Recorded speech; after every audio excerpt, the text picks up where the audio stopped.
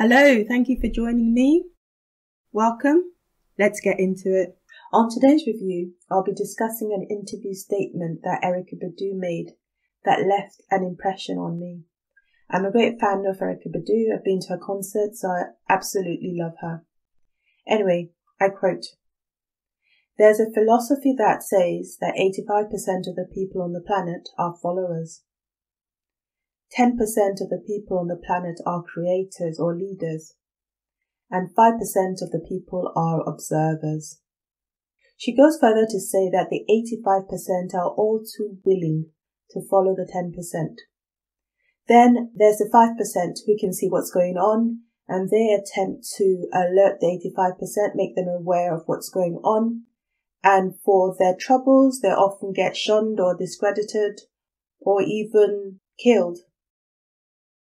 I suppose because the 85% are comfortable being led and they will resist any attempt to persuade them otherwise. Nightingale suggests something similar, although the percentages are slightly off.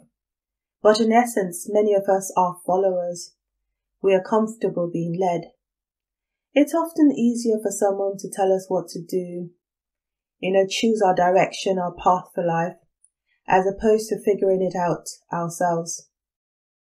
In The Alchemist, the book by Paulo Coelho, something similar is suggested. Like the sheep, we want to be directed and guided, watered and fed through life. I believe it's desirable to move from the 85%, and I am of the opinion that it's already started to happen. I believe that 10% is going to get larger.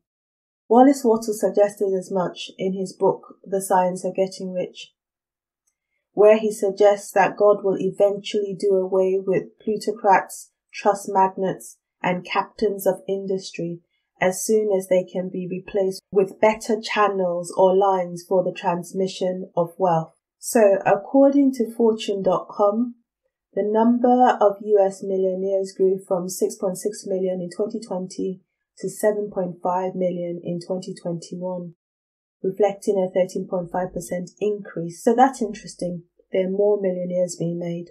So where are you? Where do you sit? Are you comfortable where you are?